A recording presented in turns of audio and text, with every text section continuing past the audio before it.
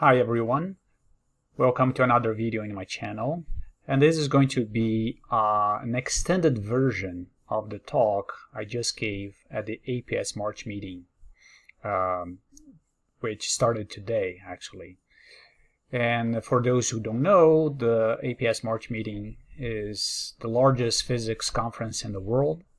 It essentially focuses on condensed matter physics, but also branches out to related areas, and essentially attracts perhaps 10,000 or more attendees every year. So it's a big conference. And this year is being done completely online. So we all gave talks by Zoom and went into, these breakout rooms to discuss. So it was a different experience. So, and I gave this talk called Enhanced Majorana Bound States and Magnetic Chains on Superconducting Topological Insulator Edges, which is a result from the work of my PhD student, Raphael Teixeira, who was doing, during his master's, he spent some time in Sweden, working with Professor Annica Black-Schaffer at Uppsala University. And there he produced some nice results that turned out to be published in this paper in PhysRef B last year. And it was also done in collaboration with Dushko Kuzmanovski, who's now at Nordita in Stockholm. So here are the sponsors, people who actually made this, the organizations who actually made this work possible. And the idea here is that I'm going to give a slightly longer version of the talk that I gave at the March meeting. As you may know, talks there are typically set to 10 minutes plus 2 of questions, so I'll try to spend a little bit more, but essentially we'll use the same slides. Maybe I'm adding 1 or 2.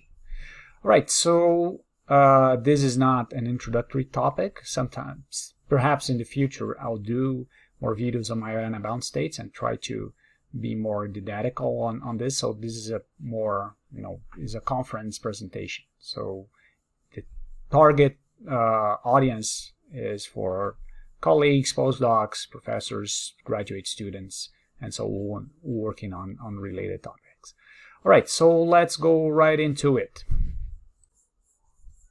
Okay, so I'm going to start with a couple of slides that I didn't show the presentation. Essentially, it was a motivation for Majoranas, but and I'll be talking about Majoranas on these indium antimonide nanowires with induced superconductivity.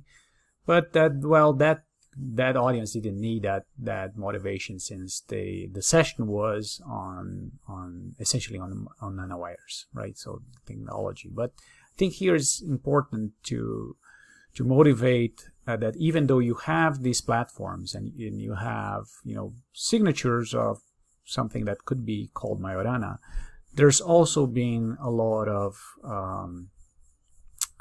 skepticism in a sense in the community, and that of course led to some of the events that we saw in the past few weeks.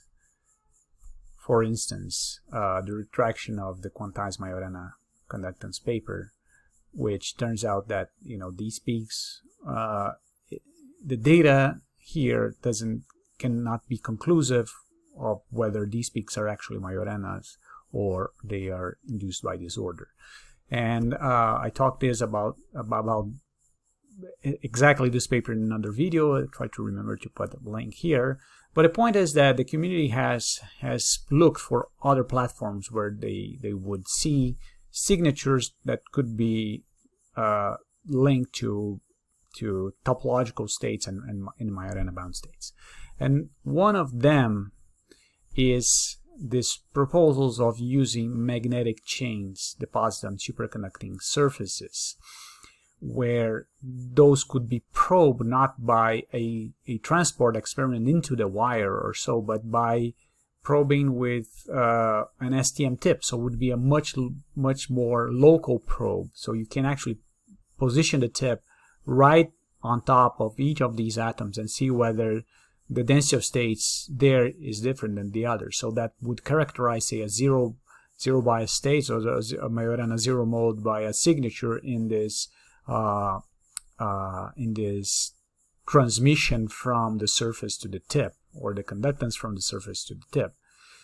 And some of the early proposals actually involved some sort of magnetic structure, or magnetic helical order, or some people call it spiral order, along the magnetic atoms in the chain. So it will be each of these atoms has a magnetic moment. The next one is not completely aligned with the first one, but it is at a different angle. Some people call this a spiral angle. So, and then this, of course, would move and making some helix spin structure along the chain. Notice that the magnetic moment here is in plane. Okay, it's not out of plane, it's in plane.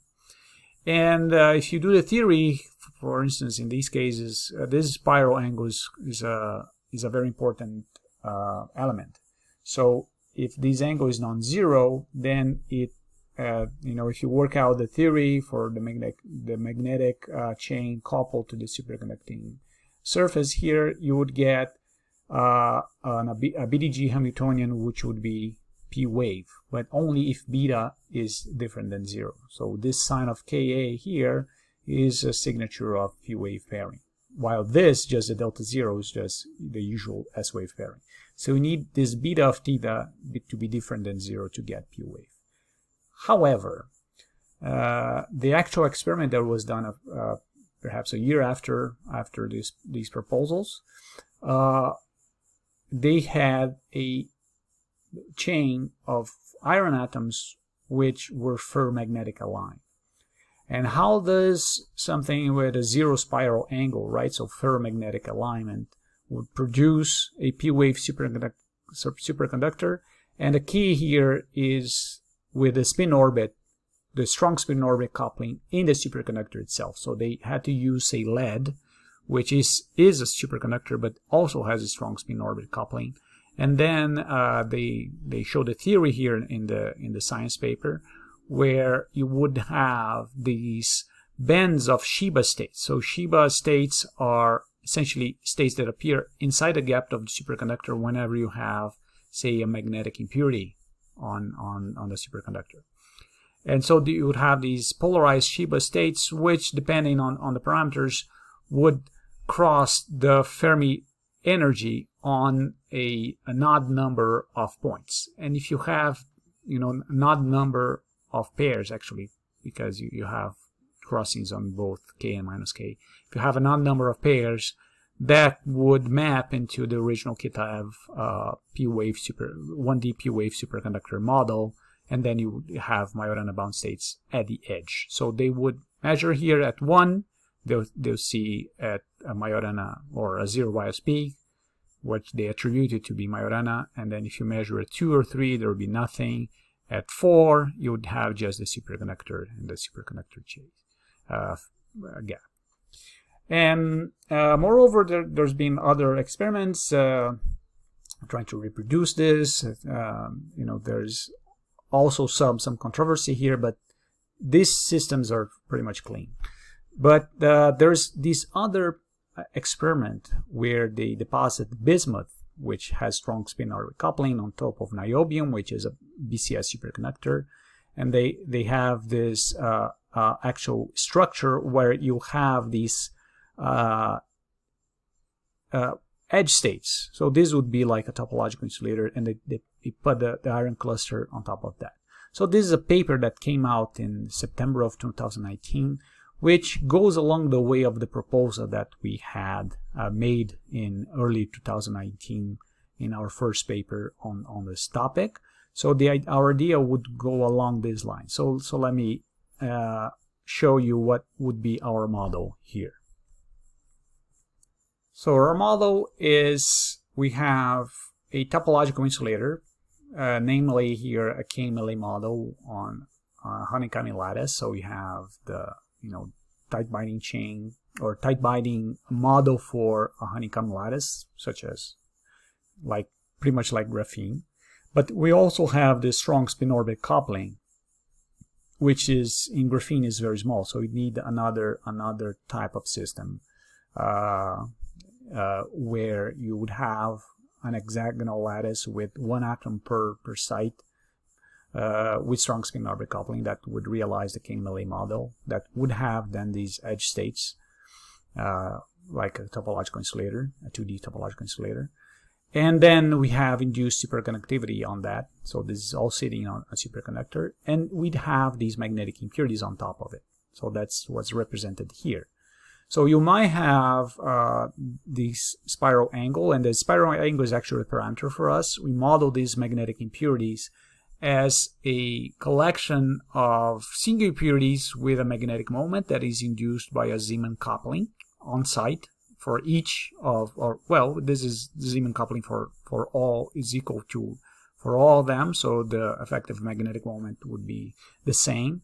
What would not be the same is the angle, right? So the direction of the magnetic moment could be different. So the two parameters that I'm going to focus on the rest of the talk are the Zeeman coupling and the chemical potential, right? So we're going to do phase diagrams out of these two parameters. So this is the key ingredients of the model, and there's another ingredient that can be, which turns out to be very important, which is how we calculate the superconducting gap. So as it turns out, we do not set the superconducting gap to a constant, but we actually calculate it self-consistently, meaning that we start with the eigenvector, the Hamiltonian, and an initial guess for the order parameter, and we calculate this, right? So we calculate this expected value of Ci, where I is the side of each chain, Ci up, Ci down, expected value given the eigenvectors of the Hamiltonian, get then a new order parameter, which is going to be dependent on the position, on which site you're considering, and then you redo the calculation until we converge for all sites. So this turns out to be important because then the final order parameter that you get will depend not only on the parameters of H, say the chemical potential and the Zeeman field and all else, but also on the position, depending on whether you have, say, an edge state or not, and also depend on the spiral angle if you're calculating here the gap at the position of these magnetic sites. Now, how we characterize whether the system is in a topological phase or not, we calculate this Majorana number by using periodic boundary conditions. We then calculate the Pfaffian. This is a little bit technical on how you do that, but this is a topological invariant. It's been known in the literature, and this will give me a number, right? Typically +1 if this is trivial, and -1 if this is topological. And that's how we characterize our phases or phase diagram. So this is an example that was published in this earlier paper from also Raphael and my other collaborators in early 2019, where you have the magnetic moments sitting in the middle of the topological insulators, well away from the edge. And here we have the phase diagram as a function of the Zeeman splitting and the chemical potential. So if I cut a line here, what I would have, I would go from the white region, which is trivial, m equals +1, to the gray region where you have m equals -1. And at these lines, what happens is that the gap closes and opens again. So let's take a look. For instance, here, this is with periodic boundary conditions. The gap closes, and then you have the topological region in gray, and then it opens again. Now, if I do open boundary conditions, then I have a similar spectrum with the gap closing and opening again, but here I do have low-lying states, zero energy or near zero energy states. They actually have the splittings, which it comes from the finite size of the chain, so that the two states at the ends actually overlap, and then you have the splitting in energy. But as we make the chain longer, the splitting decreases exponentially. And that's a signature of the exponential localization of these Majorana bound states at the edges of the magnetic chain. So, okay, we have the Majoranas in the system when we have the chain in the middle of the topological insulator. Now, one more point is that this is for theta equals 0. So this is ferromagnetic alignment for the chain. So in our case, we do have the presence of Majorana states even for the ferromagnetic case, which agrees then with the second interpretation for those experiments that I showed. And this is something I didn't stress in the talk, but we are more into this regime here, where we have Shiba bands, and the closing of these Shiba bands actually mark the onset of the topological region. Okay, so yeah, this is an important point that I think I didn't stress enough in the March meeting talk. Now I have more time, I can stress it. So even at theta equals 0, we have these Majorana states. And now what happens if I move the chain towards the edge? And that's the main point of this paper. And the point here is that there's the behavior is actually very different. First, the phase diagram becomes different. This is a phase diagram that I showed you before with the magnetic chains on the middle of the topological insulator, and this is the phase diagram with the chain at the zigzag edge here, right? So here is you notice that this upper boundary here, when the gap reopens, right, is pretty much similar for all cases.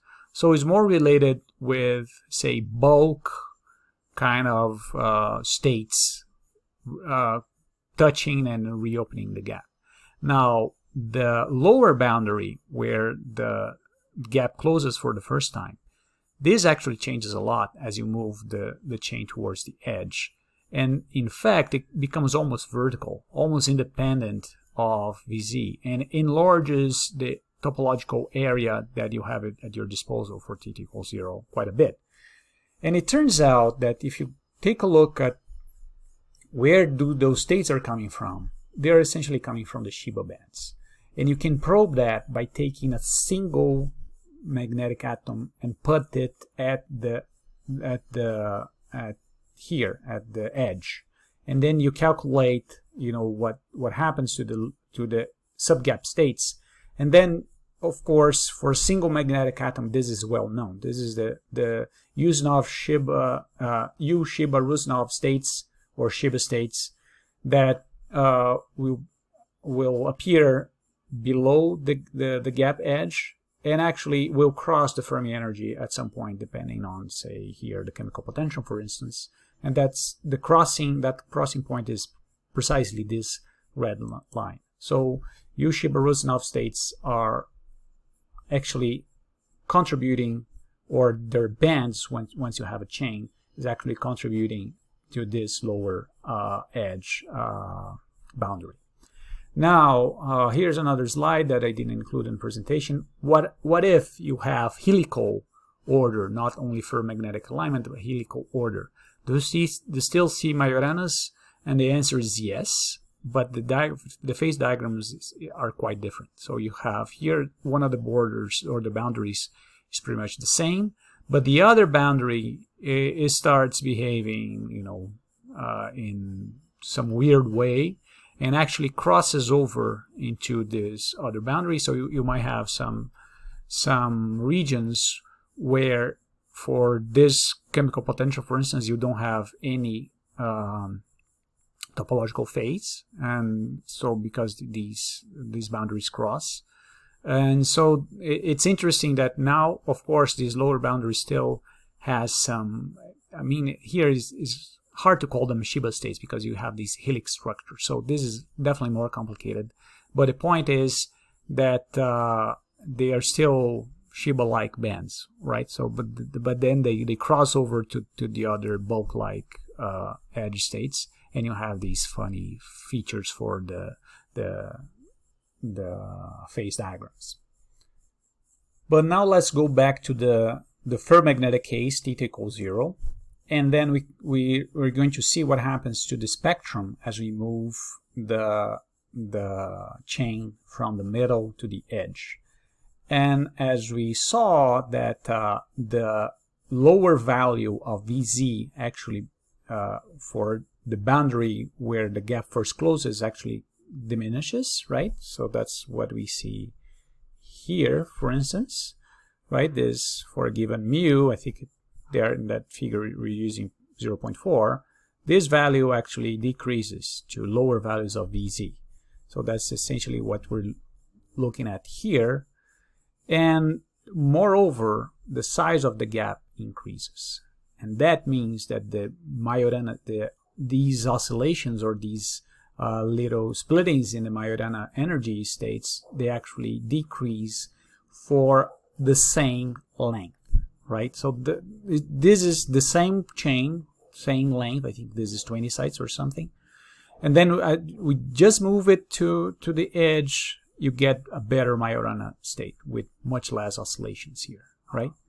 A large gap, and that's essentially, so it's crucial here to calculate the gap self-consistently, because then the superconducting gap would depend on where you're sitting, right?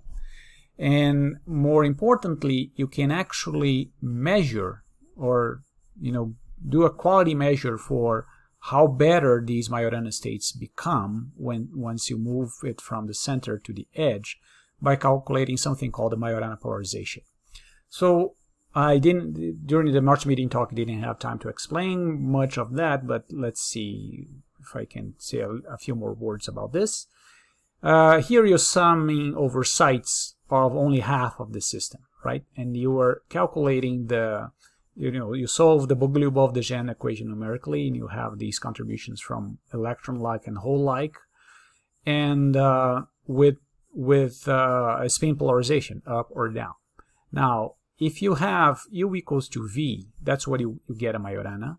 And then, yeah, there's this factor of 2, but you have a Majorana with, you want U and V at the sites where the Majorana is localized, J, to be equal and polarized. So when that happens, it turns out that if you do this addition, and if you have a perfect polarized Majorana sitting on, say, a single site, you would get close to 1. This would be close to 1. Now, if you have something that is not a Majorana, say, is a Andreev-bound state, which is more hole-like or electron-like, say, one of them is one of these V0s, right? So if it's purely hole-like or purely electron-like, and U or V is 0 for every site, then you get 0, right? So that's a completely non-Majorana case. And you might have something in between, say Majoranas which are coupled to each other so they don't have a well-defined spin polarization and whatnot. And that's usually the case here for these states, like these ones. You get, yeah, they're, they're Majoranas, but they're overlapping, sort of kind of crappy Majoranas. And then you come here and you calculate their Majorana polarization, you get what? 60%? Yeah, about that. And then I'll say, okay, let's increase the chain length, right, to get better Majorana polarization. That's what you get here. You get maybe to 80%. Now, the point is that if I take this 20-site chain and move it to the edge, you already get near 100% Majorana polarization at the topological region, right, just like that, right? And of course, it decays out of the topological region, and there's some features here, but I think this is the important point here to drive home. You get enhanced quality Majorana bound states when you move the chain to the edge of the topological insulator, and this is the main point of the paper. Okay, so this is the summary. So we show that you have Majorana bound states of the end of magnetic chains when they're placed on top of a topological insulator with induced superconductivity, and as you move the chains from the center to the edge, you have an improved localization of the Majorana bound states, essentially shown by the decrease in these splittings, these energy splittings for the Majoranas. And also you have an improved quality of the Majorana bound states as measured by the Majorana polarization. These are the two references. This one we set the phase diagrams for this case, and in this one we studied the effect of moving the chain to the edge. And as I promised in the March meeting, this talk is now available also on YouTube. So thank you for your attention, and these are the grand numbers. Okay, thank you, and I'll see you in another video. Bye bye.